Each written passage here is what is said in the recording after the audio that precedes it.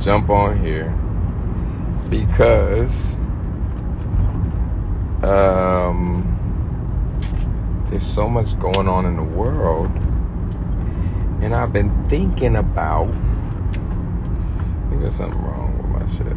Let me see. Y'all can hear me? All right.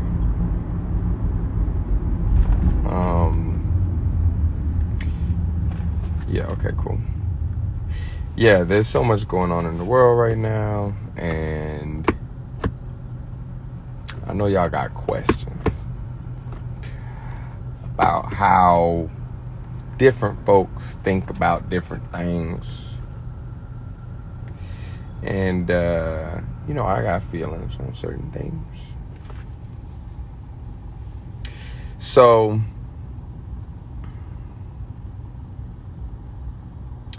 I'm going to just say this, and then I'm gonna open it up to questions. And the time I have on this is as long as it takes me to get to my next destination, which right now says about 30 minutes, a little bit less than 30 minutes. So, my first, and I don't know if I'm going to save this, so I don't know if I'm going to save this, but what I will say is, it is very clear that black people are and have always been under attack in this country. It is surging right now because white supremacists feel like they are losing power, that their power is threatened, and that their whiteness will not be their protection and their privilege forever. And so they are doing everything they can to, fighting tooth and nail to hang on to that little power. Like Toni Morrison says, if we take that away from you, all you have is your little self. And then what are you? And I think that's what's happening, and it's dangerous right now. You have Congress people, you have a sitting congressman, I don't remember his name, but threatening in Louisiana, threatening citizens. He's a former sheriff, SWAT team person, slave catcher, and he's publicly threatening folks, and then he put it on Facebook, took it back. Talking about shooting folks and shit. Then you have another white woman, running for Congress. And she posts a picture with the AR-15 next to the squad, right? So, and then you got white supremacists running around killing folks. You got white supremacist sheriff's department or policing system murdering people every day. And then like Trump caravans going through cities and shit, right? Yeah, Clay Higgins. Yeah, that bitch. And I'm not, holding back none of my shit. But, so all I'ma say is we gotta protect each other. I've been saying that a lot lately, but I'm gonna say it a little bit more blatantly. We gotta protect each other now more than ever, and we have to think about how to do that and strategize on how to do that, right? Meaning, like, who is around you? Who needs protection? How do you protect them, right? Black folks, I think we need to be real strategic about what type of protection we have available to us. If you are a gun owner, you need to make sure that you're more responsible than ever with those guns. Train up, and form gun clubs and shit to protect your neighborhood. That's what I believe. Responsible gun owners, make sure, look, I'm from Texas. I don't believe everybody needs a gun. I don't really believe in guns like that. Have I shot guns? Yeah. Am I scared of them? No, not, in general. I'm scared of the people that operate them, right? Do I think that there needs to be way better regulation on guns? Absolutely. But right now, the state that we live in, could we have a place with no guns? Absolutely. I would love it if our whole country had no guns. But right now, the status that we live in is a whole bunch of motherfuckers have guns, violent motherfuckers have guns, that are white supremacists, that are armed and ready and have been training and militia trained, and training to be militia every day for years, right? And so we got work to do, okay? And so those of you who are veterans, who are, trained in tactics of protection and teams and shit like that,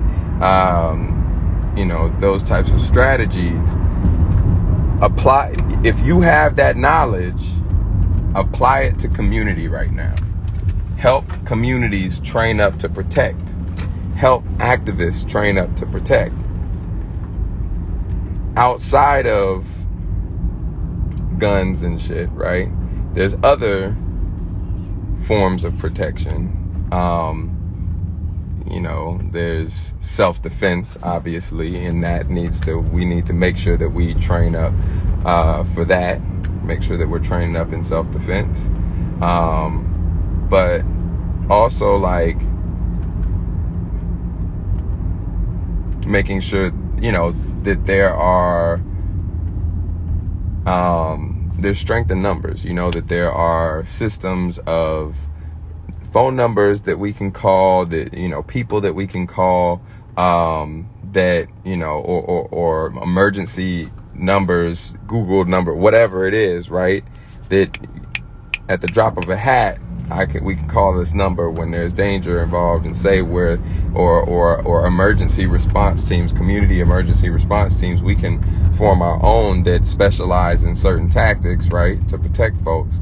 So that if something happens, if white supremacists show up, if whatever, in terms of, like, yes, download signal, yes, making sure we're gonna get to that. We're gonna get to that. But making sure that if somebody is in trouble, that there's a rapid response team, right? That a bunch of people can show up. And then the other, making sure that communication is protected. For organizers, making sure that you identify, when we're talking about identifying the most vulnerable, if you've got community organizers in your city, in your sphere of influence, whatever, right, in your town, they need to be protected, right? If they're organizing for liberation, they are especially vulnerable. They are going to be targeted, right? So they need to be protected. But when you're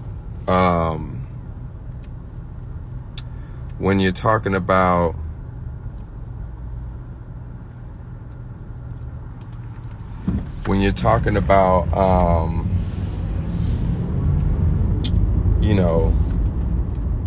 communication needs to be protected. These are all things that, when you're talking about mental health, we have to think about how we're protecting our mental health. So those are all things that we need to be thinking about in terms of protection. And when we're talking about the most vulnerable, yes, we're talking about liberators, organizers, we're talking about children, right? We're talking about those who are trans folks, women. We have to be very intentional about who we're protecting and how we're protecting them right now. Because, and I don't mean to trigger anybody's anxiety, so here's a trigger warning, okay? Shit is not getting better immediately, okay?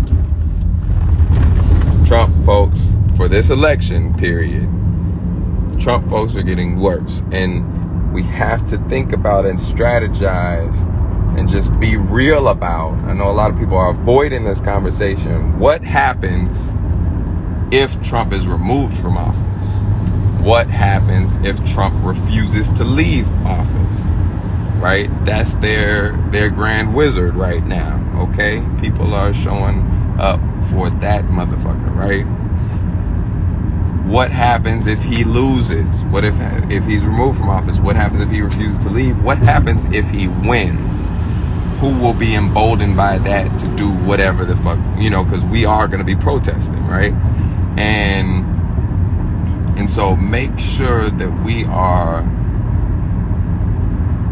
gearing up for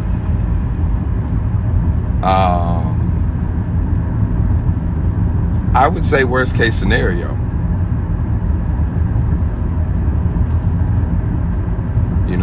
For black folks. So that's really important to me to get out. It's been on my heart. I'm saying it. Here you are. Do what you will with that information.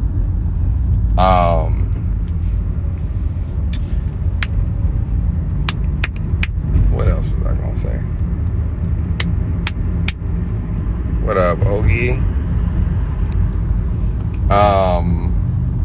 So anyway, those are all really important. Trump is not the white supremacist that is the most dangerous, but he is the white supremacist in chief, okay? So he's their de facto leader because he has the largest pulpit right now. But there's folks, you see those black folks arming up in Louisiana. That's David Duke territory. You feel me? So that's real KKK shit. They're out there risking and they know firsthand the dangers that are involved. Okay, so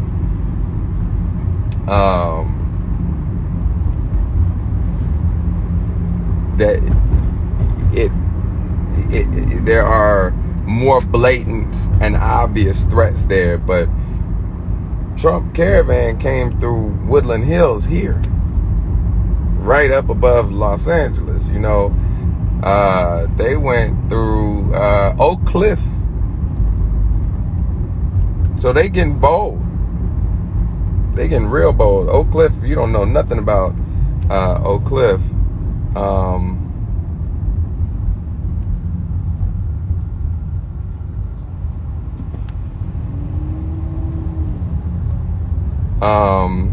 That's a good question, Kimmy.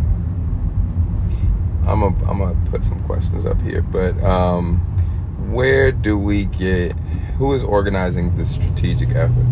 The strategic efforts. So in every city, it's gonna be different. It's gonna be different. I think what's most important is getting your personal strategy together, right? Your neighbors. Who do you live around, right? I think that's most important, is getting a personal strategy together, being led by while searching for. So I'll put it this way: don't wait to get with an organization and people that are already doing it, right?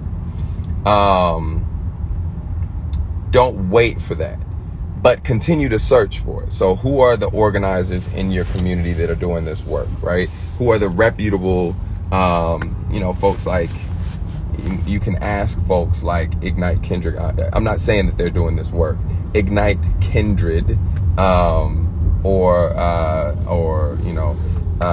Southerners on New Ground, or Dream Defenders, or Black Lives Matter Los Angeles. So those folks, you can ask them what that looks like. They might not be doing that work, right? Because they are inundated with other liberation work. I'm not saying that they are doing that work, but those are reputable organizations that might be able to refer you to somebody, right? And you can get in with them.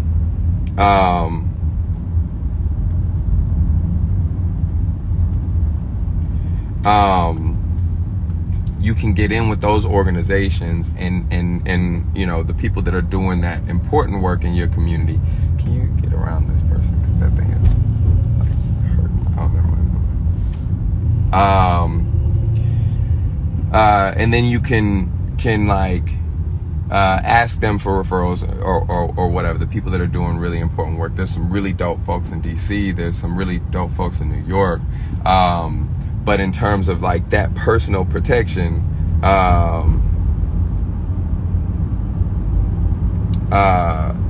make sure, you know, somebody said Mo City, Texas. There's people doing like Texas Organizing Project. You can get involved with those. You need to get involved with those folks. The people that I just named, Southerners on New Ground, Ignite Kindred, Dream Defenders, you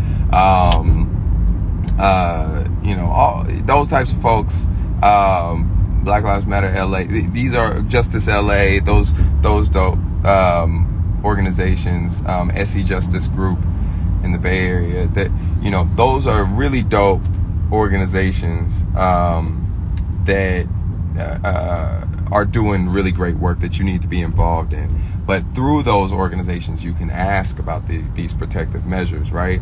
And if they have any suggestions, and do that research. I think it's really, really important. I do not have a list right now, and I am overwhelmed, so I'm working on it, but I ain't gonna make no promises. I don't know when that would be coming out, but either way, it's important to me to just spread this message that it needs to be done, that y'all need to do this research, and also identify folks within your community that might be able to do this strategic work, because when you have a larger strategy, right, somebody who's covering a whole district or a whole city, right, or a county, they cannot come up with a specific plan for you and your people. Community is a broad term, so you have the, you know, Black community, you have the diaspora, right, global, then you have the US, and then you have city to city, state to state, municipality, you have different districts, you have your own neighborhood. When it boils down to it, you don't want to have to depend on somebody across the city, right? So get to know your neighbors. It's important to know your neighbors, not just the neighbors that you like. It's important to know all your neighbors. You need to know who's problematic. You need to know who might be that Trump motherfucker that might do some shit, right? And y'all need to make a plan just in case. So you need to know all of your people. Now, I ain't gonna lie, I'm a little bit of a hypocrite in this. I haven't met all my neighbors. I know a lot of them, but I haven't had time. I've been running around, but this is partly me speaking to myself. I'm making more of an effort to make sure that I get to know folks and know who's around, so that I know if something pops off, who probably did it, if it was a negative thing, or who I can call if it's a positive thing, right?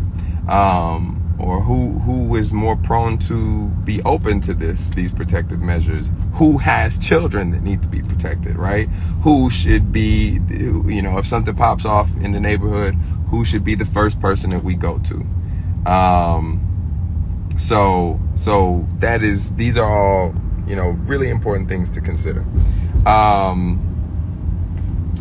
All right, let me look at these questions. Y'all be asking some wild questions. When you're saying, okay, here's one.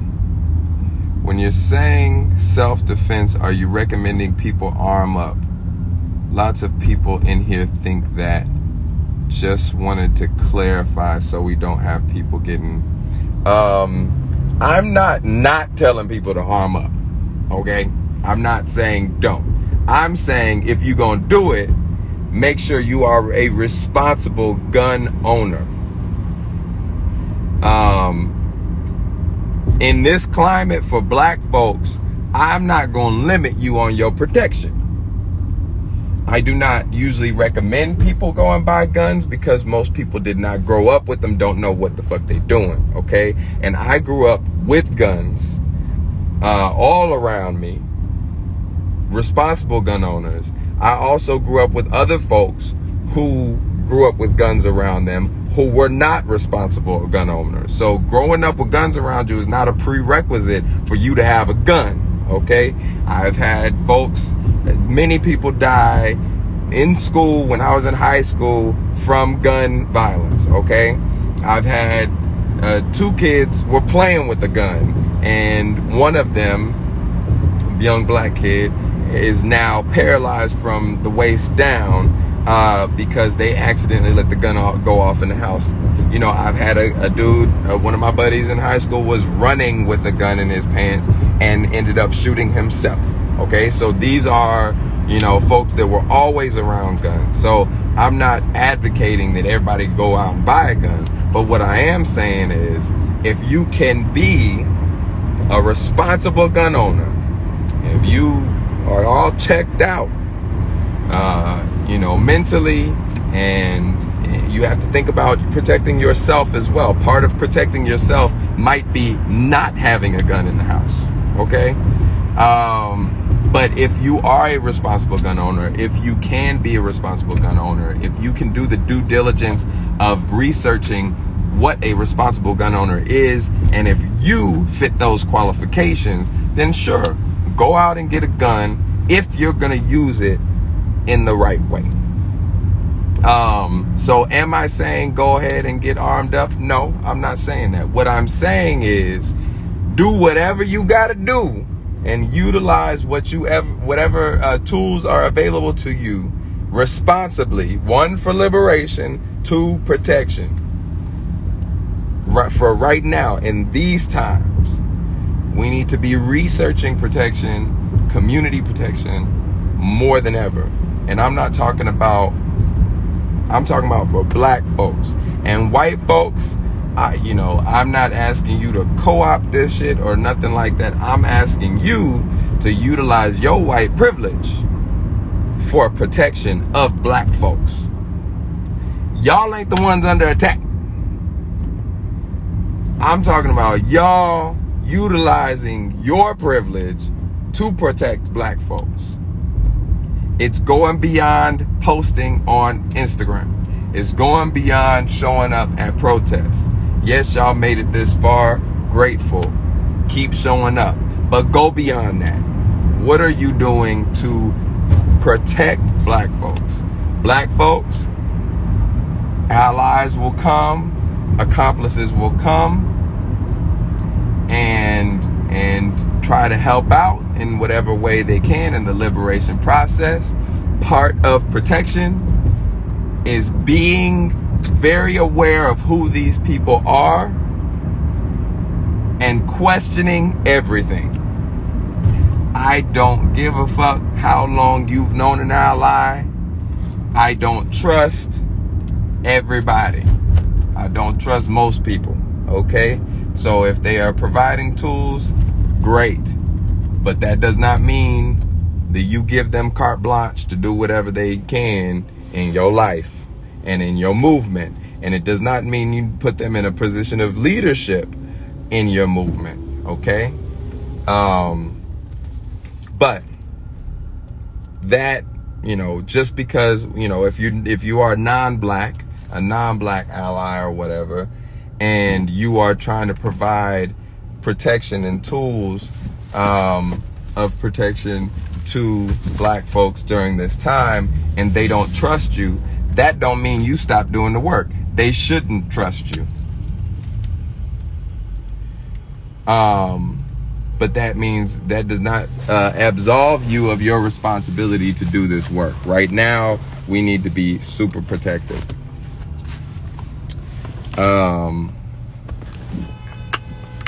So I hope that makes sense. And yes, Latinx people, especially if you're Afro-Latino at this time, yeah, brown folks, the undocumented folks, making sure that undocumented folks and trans folks and those who are differently abled, those who are deaf, blind, you know, make sure we are always seeking out the most vulnerable. Those who are under attack right now need to make sure we are doing whatever we can to protect ourselves. That is an active strategy of research and assessment,